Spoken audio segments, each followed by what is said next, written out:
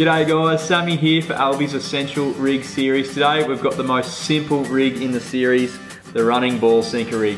Now this is an absolute pearl of a rig if you're going to be fishing rough terrain like rock ledges, rock walls, all those sorts of areas where your sinker and bait and hook are all going to come in contact with some pretty gnarly stuff. Now down the business end we've got a size 2 bait holder hook.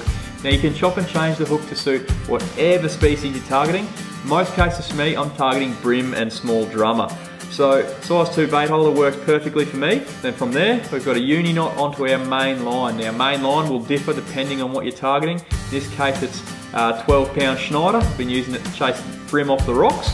And you want to use as small of a sinker as you can get away with. Ideally, you'd fish unweighted if you could cast it out far enough.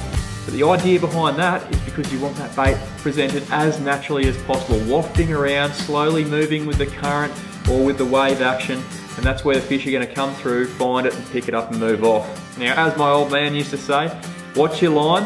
When it stops, you've either got a snag or a fish, and hopefully it's the latter. So I hope that one works for you guys. Get out there, smack a few fish, have a good one. Cheers.